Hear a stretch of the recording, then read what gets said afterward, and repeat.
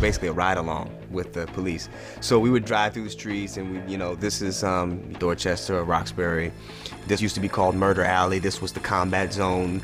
And as opposed to other types of tours, which maybe would be, I don't know, the architectural tour or whatever, this was basically focused on the crimes that, the police solved in each neighborhood on each street corner. Then we got to do a little bit of work at the gun range, and then a little bit of time spent in the homicide unit going through the paperwork, the case files, and looking at the clues, the way it was put together.